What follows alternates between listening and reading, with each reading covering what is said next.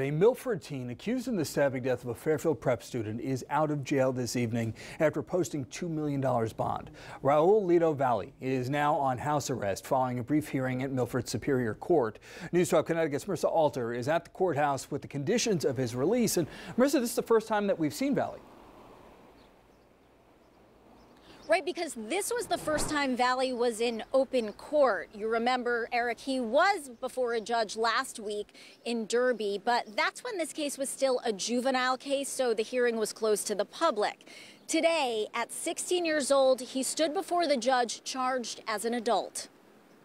Raul Lito Valle left the courthouse with his father's arm around him protectively, a reminder that though he's charged with murder and 3 counts of assault, Valle is just 16 years old, a student at St. Joseph's High School in Trumbull.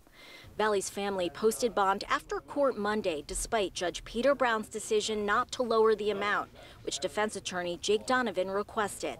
Having considered the motion, the court is going to deny the motion for reduction of bond. Bond will remain set at $2 million. Valle is accused in the stabbing death of 17-year-old Jimmy McGrath, a lacrosse and football player for Fairfield Prep. 3 other teens were also stabbed. It happened at a party on Laurel Glen Drive in Shelton the night of May 14th. Valle's arrest warrant says the fight was the escalation of an earlier one at a different party between a group of St. Joseph students and a group of Shelton High students. It does not appear McGrath was involved. Valle has been behind bars since his arrest Wednesday after several witnesses identified him. Though now free, Judge Brown put several conditions on his release, including GPS monitoring and house arrest. Valle can only leave for medical and legal reasons that have to be pre-approved by probation. Other than that, it will be 24/7 lockdown.